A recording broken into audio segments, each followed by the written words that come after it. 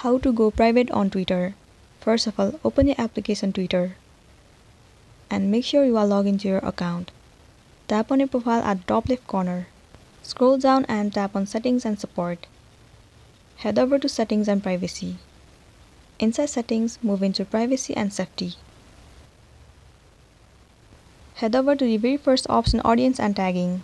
So first of all, you should know that there is no any direct option where you can make your account to private.